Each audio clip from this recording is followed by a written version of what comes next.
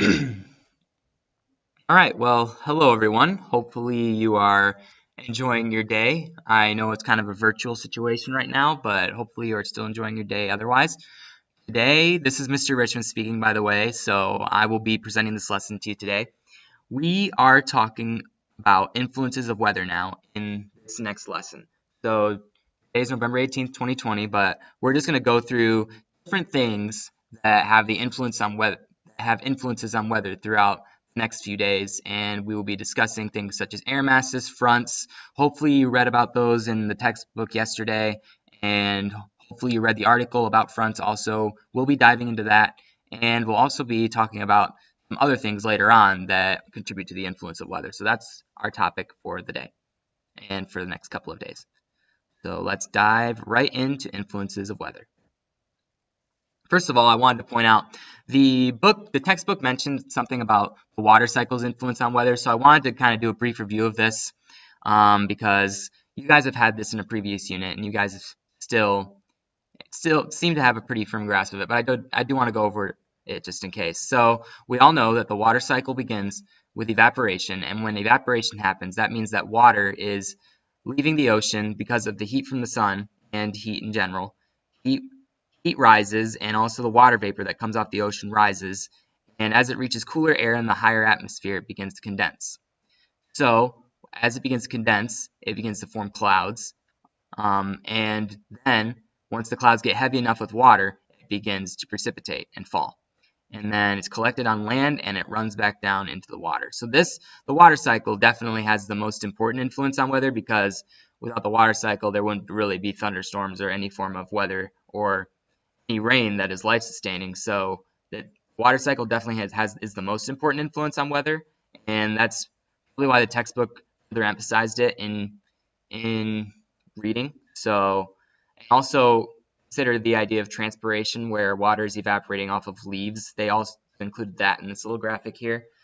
So this is a little overview of the water cycle that you guys talked about previously, but I just wanted to go over it again. So what influences weather? We're going to dive into this. I wanted to start with this video that I think is pretty cool. It is a video of 10 years of weather radar. I'm going to go full screen on this so you can see it. But you can see all the country, the United States of America, and you can see all the things that are popping up on radar here are all the different storms that have happened over the past 10 years. So right now you can see the timestamp at the top. It's the 29th of March 2015. And this is just flying through all the different types of storms that we saw throughout. This is 5 years ago. This is from 5 years ago. So the red and yellow boxes that you can see pop up on the screen at times indicate severe thunderstorm watches and tornado watches. Red for tornado watches, yellow for severe thunderstorm watches. So that's why those boxes are there. But one thing I really want to point out about these storms that are popping up is storm setups seem to have a structure. For example, right here, there's like a band. You can see like a band of showers and thunderstorms developing. They don't just like develop in random spots most often. They usually have some formation. So there's a line, there's a band of storms right there. They follow from like right there. I'll pause it for a minute so you can see like a particular band if one happens to pop up. You can see that there's still more storms there's more storms often down to the south than there are to the north, more severe ones, because it's still spring. All right, that's not a good spot. Here, let's keep going. I want to get a good spot where you can see a nice solid front form right there. That's perfect. So right here, you can see that little band. That can be an indication of where two air masses have met, two differing air masses, and that's what we're going to talk about today, is the concept of the air mass. And where this band meets is most often where precipitation occurs between two air masses that are of different temperatures, different moisture content, and different air density. So more than likely, what's behind this little band of rain here is colder air, and what's ahead of it is warmer air. So that's what leads to the formation of these different bands of showers and thunderstorms, is two differing air masses, and that's what we're going to be talking about today. So let's get back to the PowerPoint presentation. All right. So after this lesson, I'm hoping that you guys will be able to explain how an air mass leads to the formation of a front. And you can also describe the different types of fronts that exist in the atmosphere. You guys read about this in the article that I gave you yesterday a little bit. So we're going to elaborate on that a little bit so you can learn more about it. And also, hopefully, you'll be able to relate the concepts of air mass and front to the weather. So let's dive right into this lesson on air masses and fronts. So, start. Air mass is a large volume of air in which temperature and moisture content are nearly the same throughout. So if you look at this little graphic down here, you can see where there's like a cold air mass and a warm air mass that are meeting. You can see the little fronts there as you read in the article. We'll go into those a little bit later. But right here would be, we could consider an air mass. It's when it forms when air over a large region stays in place. And once that air forms over a large region and it just sits there for a while, a place where there's probably not much wind, air takes a similar temperature in this entire air mass. So say it's the cold air mass. Air takes a similar air temperature in the surface beneath it. So air mass will form.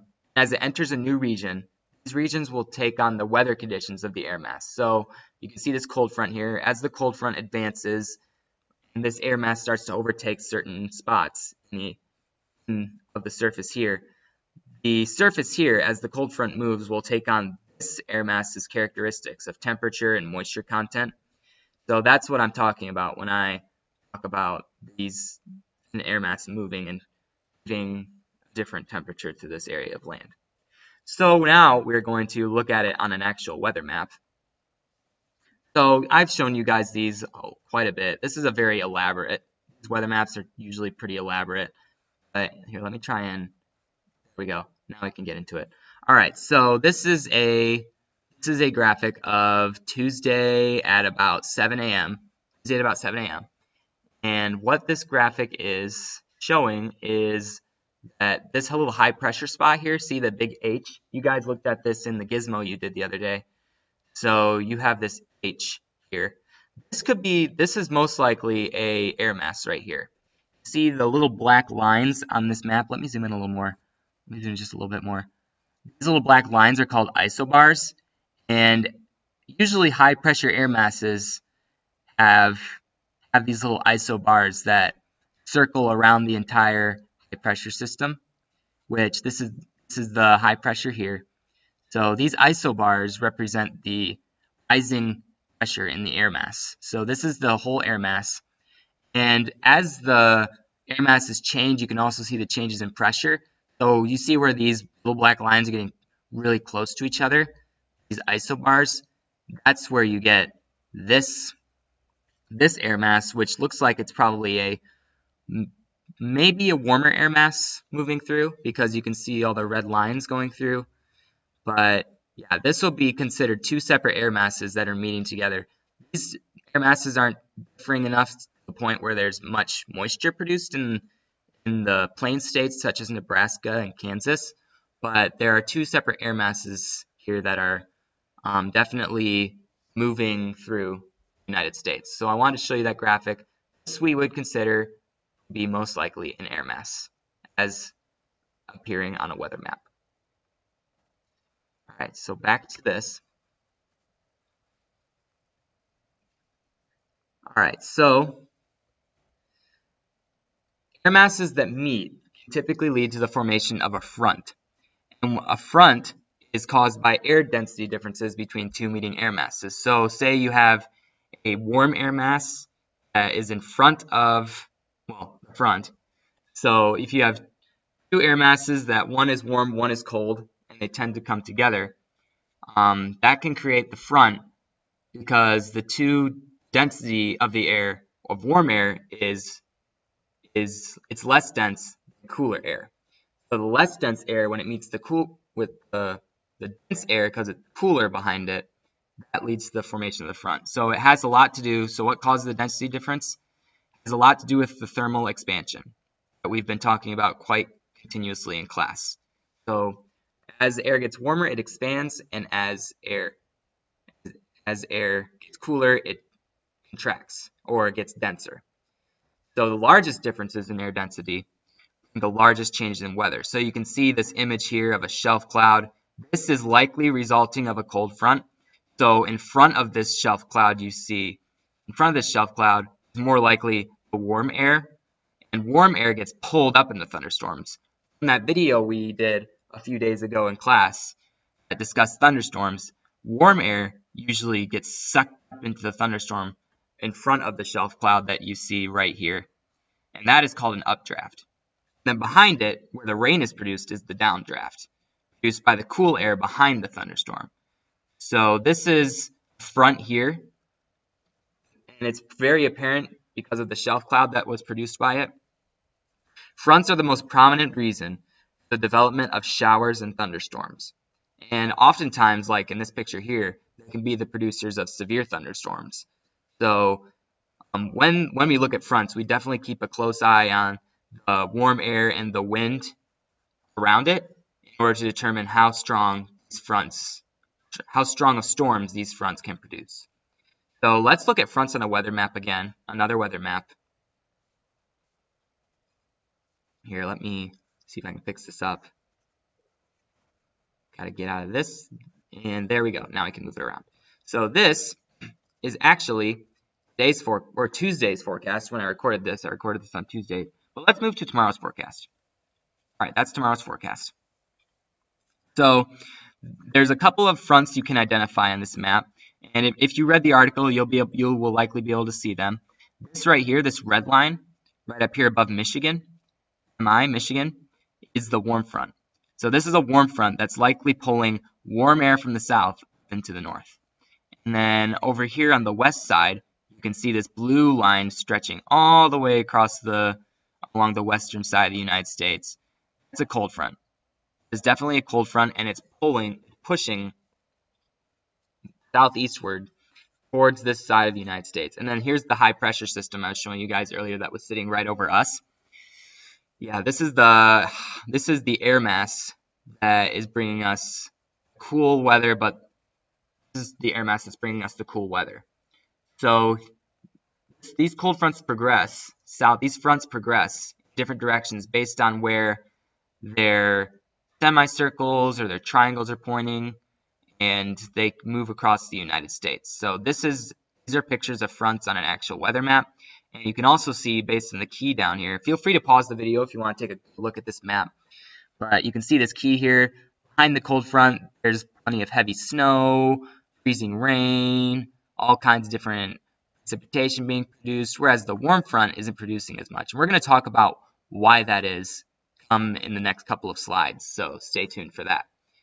All right, so we're going to go back to our presentation here. All right, so now we're diving into the types of fronts. So there's 4 different types of fronts that we think of when we discuss different types of fronts. So first front I want to talk to you about, and the strongest front typically, is the cold front. And on the cold front, the cold dense air in the front, cold dense air in the back, behind this right here where I'm circling with my laser pointer, the cold dense air pushes a warm moist air mass upward. And so the warm moist air mass is right here ahead of the cold front. This is the cold front symbol here. And the warm air will rise. Since it's less dense, it will rise over the cold air.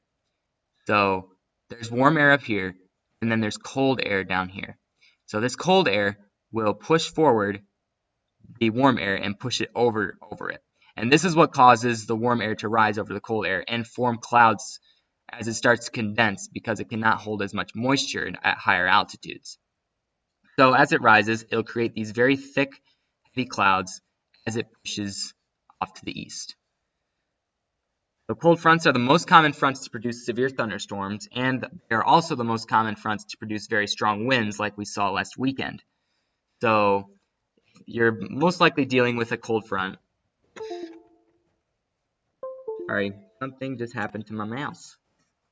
There we go. All right, so you're most likely to see strong winds with a cold front.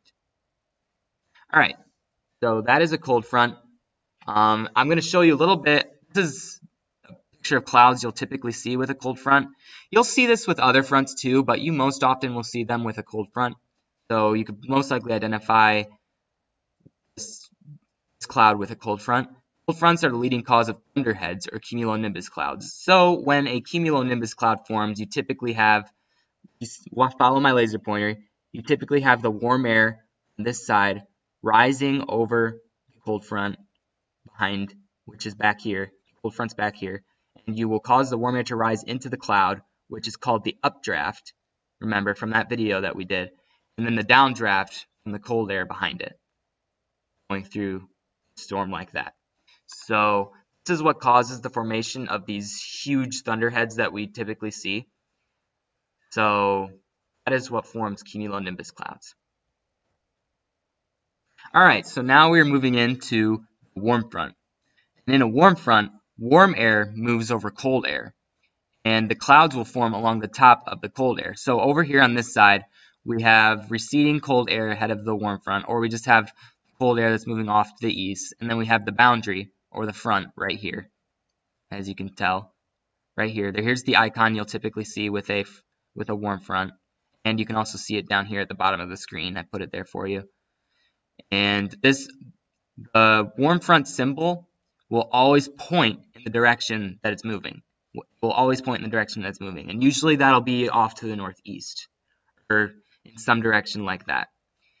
And there's advancing warm air behind the warm front that will rise above the cold air, because remember, warm air rises, but as it rises, it can't go beneath cold air. So as it rises and reaches higher altitudes, it cannot hold as much water because the warmer air slowly starts to become cooler as it rises. So this will form clouds along the top of the cold air, and that's why you get clouds that are like super high in the atmosphere, but then slowly start to get lower and begin to produce rain as you reach the edge of a warm front. And that's how you can kind of tell a warm front based on how high the clouds are and if they start to get lower as they roll in. So that's how a warm front forms clouds and how it pushes cold air and warm air. And sometimes they'll produce some rain, sometimes they won't produce some rain. So it depends on the strength of the differing air masses or the different air densities, as we talked about, between two different air masses. So that all have a relationship. All right, so this front is one that is not really mentioned much in either your textbook or the article that I gave you. So I wanted to bring it up just a little bit. A stationary front. What a stationary front is, it's the point where two different immobile air masses meet. So those two different air masses that form are not moving or hardly moving. When that happens, you get this symbol down here. This symbol represents that there are two different air masses, and it points out which air mass is warmer and which air mass is cooler. The warm side is this thing here. It'll point to the warm side, and this cold front symbol will point to the cold side, but they're both just sitting there. This is kind of where you can tell on radar where the jet stream is, and we'll talk about the jet stream in the next lesson. But this line here symbolizes two separate air masses that are of two different air temperatures, but can't push each other out of the way or push or move any further at that moment. So you just have this symbol recognizing where those two air masses have met.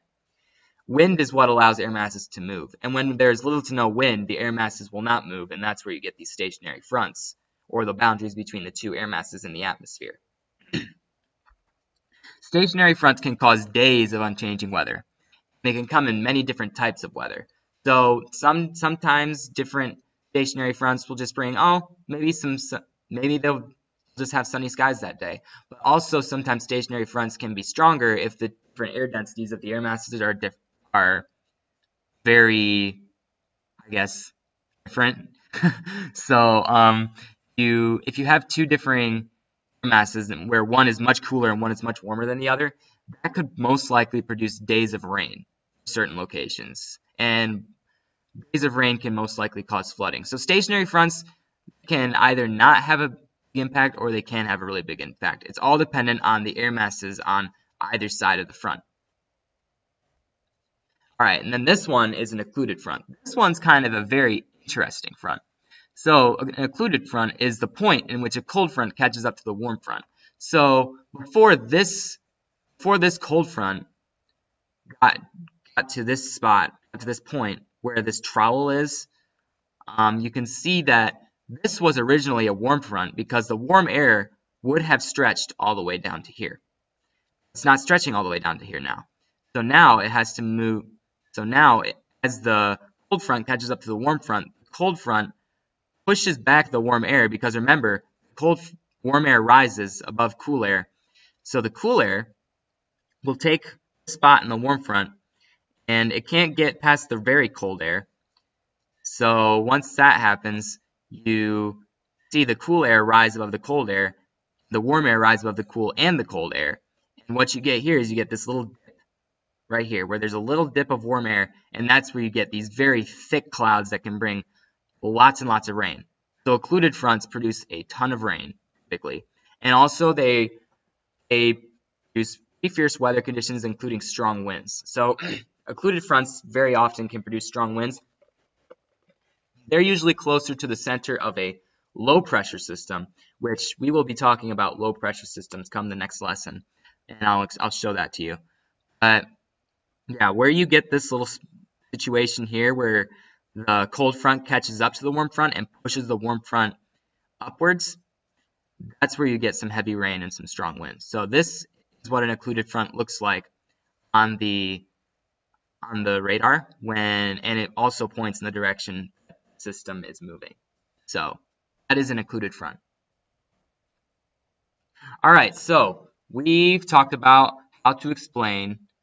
We learned how to explain how an air mass leads to the formation of a front. So when you have two different air masses of different air densities and different temperatures, it can lead to the formation of two fronts. It can lead to the formation of a front, and depending on where those air masses are, it can lead to the formation of different types of fronts that we talked about. So if there's warm air ahead of a cold air mass that's moving in, that's where we get a cold front. If there's cold air ahead of a warm air mass that's moving in, we get a warm front. And in stationary fronts, the two air masses are different air densities and air temperatures, but they're not the same. So, and they're not moving. So that's where you get a stationary front. And then occluded fronts are a mixture of three different air masses in actuality, where a cold front catches up to a warm front and pushes it above already cold air. So those are the four different types of fronts. And if you were very confused about that, you can always look back in the video and look at these explanations that I'm giving you. And also, you can relate with this lesson, you can relate air mass and front to the weather that we see. So I explained to you how an occluded front usually leads to very thick rain, very heavy rain, and very strong winds. And a cold front usually can produce severe thunderstorms if the conditions are right. Warm fronts can produce some rain, but usually some very high clouds in the atmosphere. So we explained that. And also, there is an exit slip incoming on Google Classroom, but it is not Google Form exit slip. It is this assignment that I'm going to give you right now. So this assignment is the Types of Fronts Concept Map. And what I want you to do with it is I want you to watch the video provided in Google Classroom about fronts. So there's another video in Google Classroom about fronts. And based on what you watched from that video and what you learned in class today, so also refer back to this video while you're making this concept map. You design a concept map. I'll explain to you what a concept map is in a minute. Design a concept map with fronts as the main idea, with 4 subsections for each of the following fronts: cold front, warm front, occluded front, and stationary front. So here's an example. A concept map basically is something where you start with a central idea, your central idea being fronts. You write that on a piece of paper. You make a bubble and write fronts in that piece of paper. And then you draw arrows out to the different ideas that are included in the main idea of a front. So for this, I would have you draw fronts and then draw an arrow to stationary front, cold front, warm front, and occluded front, and make bubbles for those. Then what I want you to do is I want you to take this idea of a cold front and write at least 3 descriptive phrases for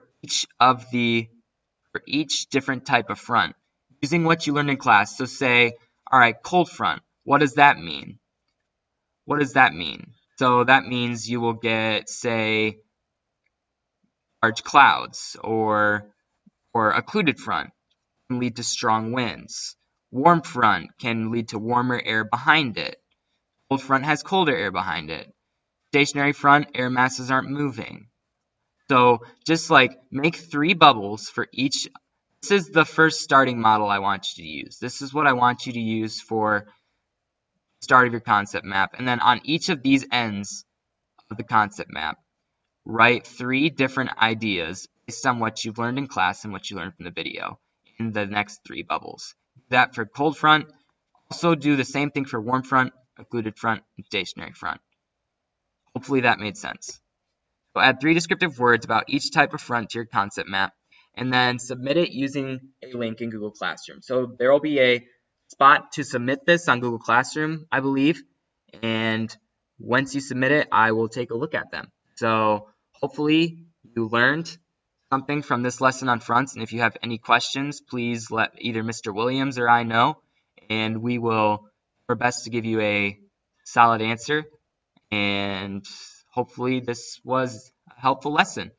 So get that concept map done and make sure to submit it, and you will be all set for tomorrow's lesson. And I'm looking forward to it.